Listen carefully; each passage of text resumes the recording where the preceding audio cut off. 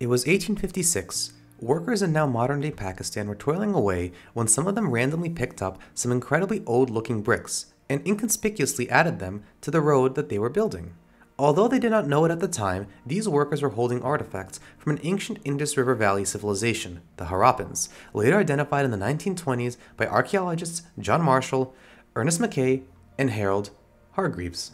Historians now believe this civilization to be one of the most technologically advanced of its time. Yet we know so little about them, in part because we can't actually read any of their scripts. Attempts have been made to crack this language, known as the Indus Valley language, but none have been successful. You see, this language falls into the category of the 573 extinct languages, languages that no one speaks.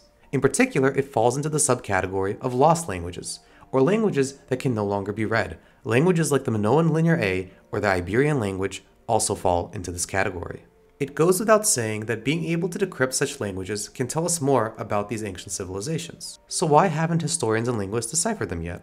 Well, the issue fundamentally comes down to two problems: lack of data in the form of historical records and lack of similar language families that we can tie these scripts to. The question I'm curious to learn more about, however, is given that it is 2023, why not try throwing some AI at this problem? I think it's a reasonable ask. We have seen incredible breakthroughs in artificial intelligence applications, particularly this year. Furthermore, we have seen AI prove incredibly helpful in areas where humans struggle, like medical imaging, and for more related tasks, machine translation models are quite good as well. So why isn't there an AI system for decoding these languages? In this video, this is the question we will explore. I'll give a quick breakdown of how most cutting-edge AI models work, and then discuss what efforts are being done in this field, the challenges they face, and why more isn't being done here. I'll timestamp the video, but stick around for it all, since no technical background knowledge is needed. Just basic curiosity should be enough. To understand how artificial intelligence is being employed in deciphering lost languages, it'll be helpful to at least have a surface-level understanding on how AI/natural language processing technology works.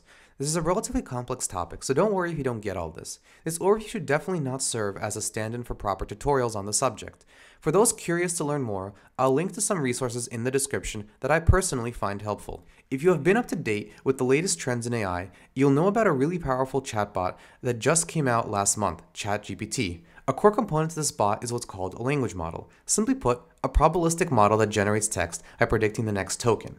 A token being defined as usually either a word or a character. The simplest versions of such language models are built just by counting how often a token occurs in a body of text in the context of the past n-1 words. We can call these n-gram models. So for example, if we were building a trigram model and our model created the sentence, "John speaks English well," we would compute the probability that the word English follows the words John speaks, and we'd also care about the probability that the word well follows the words speaks English. These relatively simple n-gram models can be surprisingly effective, though they are severely limited. In our example, the probability of generating the word well is confined to the context of speaks English, and the model has no knowledge of the words that came beforehand. In probability, we call this concept conditional independence, in that the odds of the model creating the word well is not impacted by the words that came before the word speaks. More complex language models do use machine learning to model the probabilities, where the goal is simply to train a model on a given training data. Typically, the larger the data set, the better. The training works by running an algorithm to iteratively update the values of model parameters until some objective function is maximized. Coming up with the right model and objective function for a task is the challenge that AI researchers and engineers have to face. The current state-of-the-art models use neural networks, which you can just think of as machine learning models with a lot more parameters, in some cases going up to the billions. One common focus area of AI is machine translation, where given an input language, the model predicts its translation. The technology here is a bit more complex than the language model I described earlier, but you can think of it as the same task of predicting output, except this time it's conditioned on a given input and the earlier output. These models consist of two parts: an encoder, which learns the input and puts it into certain vector space called an embedding. Think of these embeddings as the computer's mathematical interpretation of the input, in our case, human language. This embedding is then used in the decoder to generate a translation for the input. Many text generation models like BERT only really consist of the encoder portion and are pretty much trained by having the model predict words within a sentence, hence guessing a word from its context. The bigger problem that plagues researchers here is that oftentimes these models would forget older context due to the limited size of the vector. So If we are on the 100th word of a paragraph that's being generated, the model would have forgotten some of the earlier words. A similar problem to what we have observed with the n-gram models. To fix this, researchers have leveraged two techniques. One, what's called an LSTM, short for long short-term memory. Pretty much, it's just an addition to the model that lets it learn how much information to forget and retain over the course of the model's training. The other mechanism is what's called attention, which, as its name implies, is a mechanism that lets the model decide what prior words deserve more attention at a given point in a sentence.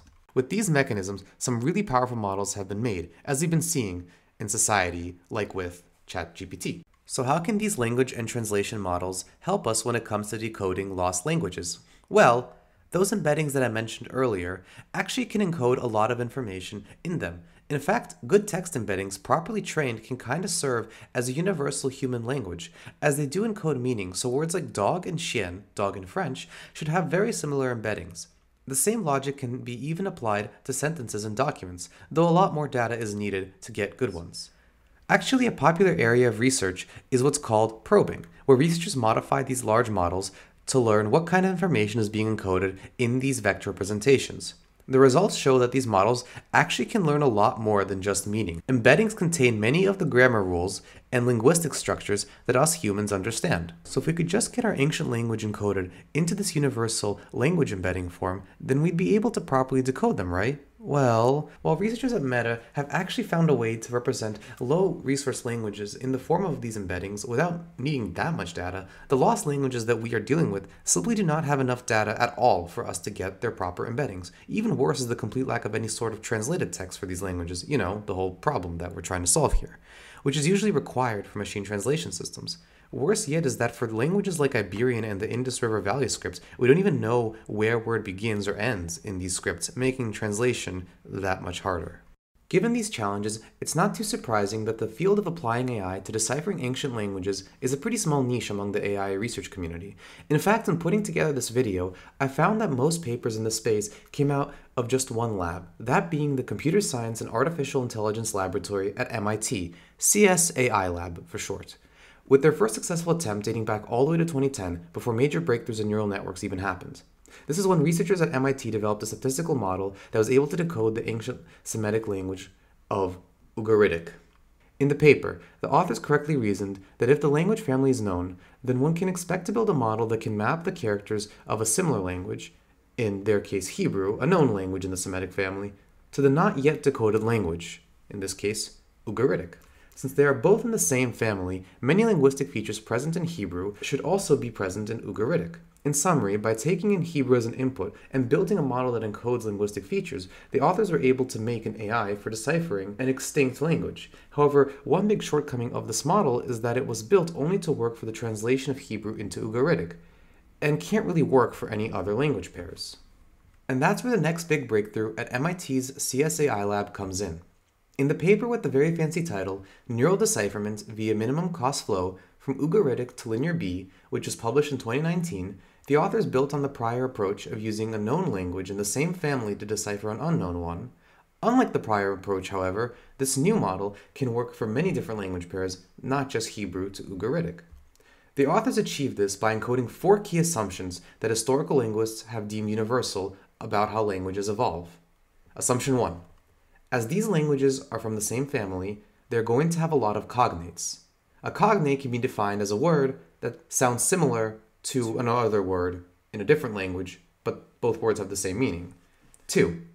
These cognate pairs from the known and unknown language will be one-to-one, meaning a word in the known language will only have one cognate in the unknown language, and vice versa. 3. On the character level, if the alignment of the characters between the words is similar, then those words should be cognates. 4. The ordering of characters across matching cognates shouldn't change between the lost language and the modern one. To deal with languages that are in the same family but have slightly different scripts, the authors actually convert all the characters into a character embedding, similar to the word embeddings that we saw earlier, but in this case, it's just a universal representation of a character's meaning and sound as opposed to a word. With the assumptions in mind, the model and training is set up like so. Given the set of all words in the lost language, we call it X, and the set of all words in the target language, let's call it Y, as well as a set F, which represents the possible alignments between the known language and the lost language. The model is set up by multiplying the value of these alignments by the probability of generating an output word given an input. Both these alignment values and output probabilities are learned by iteratively running a training algorithm.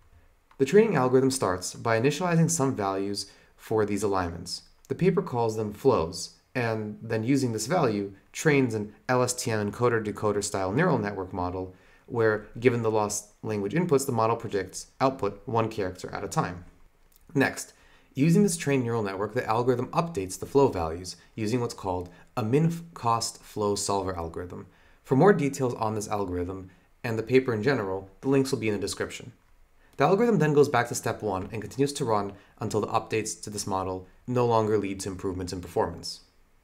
The result of this work shows considerable improvement over the 2010 paper and is also the first successful attempt in using computation to automatically decipher linear B, which the authors get from using Greek as an input to the model. But can this approach really work for languages like Iberian and the Indus River Script? No, because this method requires knowing the family of the lost language. Moreover, it requires having an actual list of words in the unknown language. If we miss either one of these, then we can't use this method. And that brings us to the latest breakthrough from the same researchers at the CSAI Lab at MIT, which addresses the two aforementioned problems. The authors published their results of this breakthrough in the 2021 paper with the fancy title of Deciphering Under-Segment Ancient Scripts Using Phonetic Prior. This paper describes a methodology where, given the script of a lost language and the set of all possible words in any known language, the model seeks to match chunks of the unknown script to given vocabulary words of the known script, with the hope that at the end of the training algorithm, most of the unknown script will be matched with some of the known vocab words. Like in the previous papers, the model includes assumptions derived from linguistics. However, some of these assumptions are different and rely on phonetics, aka the study of sounds that humans make. Assumption 1. Similar sounds like g and k rarely change into drastically different sounds like z as a language evolves. 2. Languages keep the same sounds as they evolve, meaning that although languages can die, a given sound almost never disappears from the vocabulary of a new language. 3. Characters of similar words do not change their ordering. For the known language, the algorithm uses a special set of characters called a phoneme set, pretty much symbolic representations of sound. The algorithm then learns the embeddings for these phonemes as well as the embeddings for each character of the lost language. These are actually the only parameters that need to be updated for this model. No neural nets here. Overall, the objective that the algorithm hopes to achieve is to strike a balance between getting good quality matches, having enough matches in the first place, and making sure that sounds are not missing in the set of matches. Since there really isn't a good way to evaluate how good this model can do on lost languages like Iberian, the authors tested it on deciphered languages like Gothic and Ugaritic, and found that the model beats the current state-of-the-art methods for those two. With these results, the authors can confidently say that their model can somewhat decipher parts of a lost script like Iberian. As a secondary utility, this model can actually be used for assessing the closeness of two given languages. So for example, the authors find that Basque, another ancient language that's still being spoken today in Spain, is not that much more related to Iberian than any other modern European language. Overall, this field of using AI in deciphering lost languages does show some promise, though it's still really niche among the NLP research community. In fact, although the MIT Lab's 2021 breakthrough research did receive some recognition in articles and YouTube videos, according to Google Scholar, their paper was only cited 7 times as of the making of this video. Which does make some sense. As AI models grow larger and larger, they require more training data, and tasks that can't make use of lots of data in their solution, like this one, are much trickier to solve and get less attention given the current landscape of AI research. Despite this, I can definitely see historians making use of the MIT CSAI Lab's research to help in their deciphering process. But if I were to make a guess, I'd say we're still pretty far off from AI being able to fully decipher lost language in a manner like Google Translate. If you enjoyed this video, or feel like you have learned something from it, I would greatly appreciate you subscribing to this channel. Also, this is my first video on YouTube, so I really welcome any constructive feedback in the comments. And again, thank you all so much for watching this video.